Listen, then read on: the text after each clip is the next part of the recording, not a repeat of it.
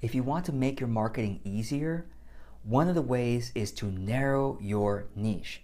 Instead of saying that you help everyone with any kind of problem, which means you've now set yourself up in competition with somebody who solves one particular issue for one particular type of person. When you say you solve everything for everyone, you've now put yourself as a competitor to everybody else, right? But when you narrow your niche, you are now becoming someone who can be a referral source, a referral partner, and a collaborator with many other types of service providers.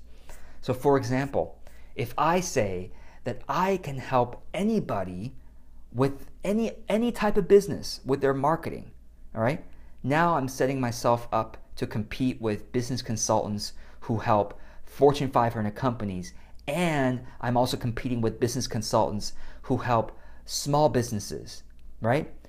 I don't need to compete and be in opposition with these two types of business consultants because truthfully, I only serve a very specific type of business. I tend to serve people who are coaches or therapists or people who have a more spiritual message that they want to build a business around. And I only help them if they care about a more authentic type of marketing. I don't want to help them do the more traditional marketing that can feel pushy to them, right? So that's an example. So what about you? Are you saying that you serve all kinds of people with all kinds of problems? Or can you be more specific about what type of person you help and what type of problem you help them with? Okay? So let me give you a couple of categories where you can narrow down in terms of the type of person. So what age range do you tend that you best serve? Yes, your modality may help people who are 18 and may help people who are 80, but as you get more experience serving people, you'll find that maybe you really enjoy working with people who are in their 40s, or working with people who are in their 20s, or working with people who are in their 60s.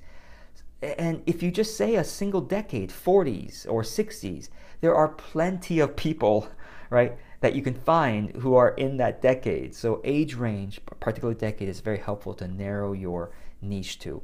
Maybe it's a particular gender. Maybe you really best help men, or you really best help women. If that's the case, then say that. There are plenty of women in their 40s or men in their 50s, right? That's still a huge audience that you can serve, and there's going to be enough clients for you. Or maybe it's the professional background. You find that your ideal clients tend to be from a particular industry or have had a particular type of job. Maybe that's true. If that is true, then say that, okay? And so that they can identify themselves when they look at your website and say, oh, that's me.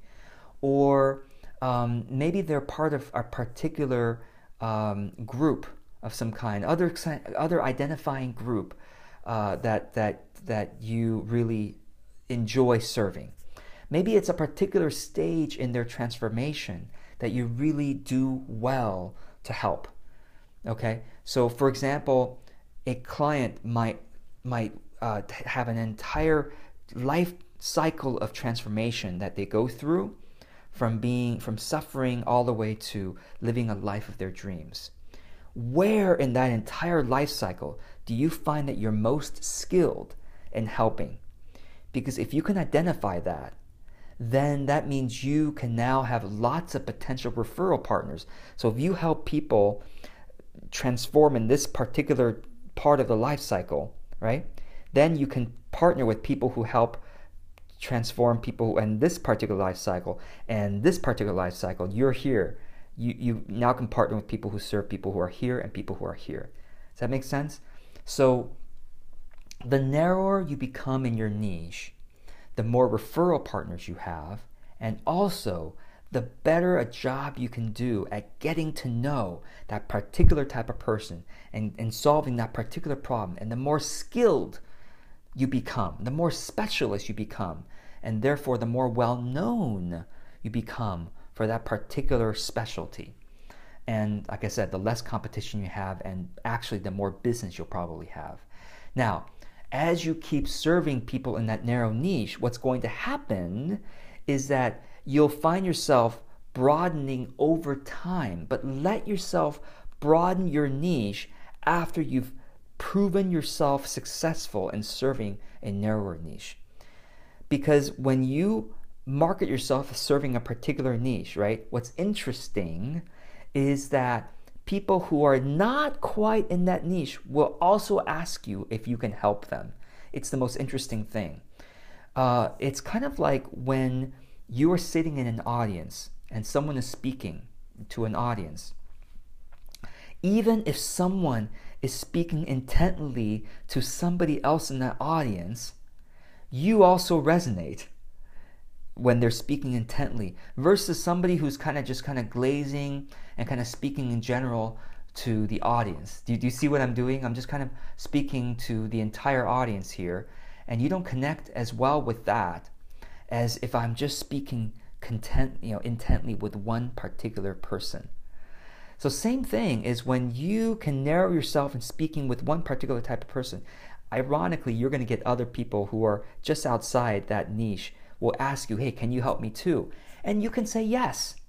You can say yes and try your hand at helping someone who is slightly outside your specific narrow niche, and you may find that you serve them equally well as also.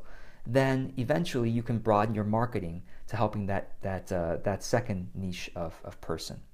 So, but if you need business, generally speaking, it's more helpful to narrow your niche so that you have more referral partners and you can get more well known for that particular thing before you broaden out. So I hope that's helpful. I'm always open to your comments and your questions, and go forth and get more business by narrowing your niche.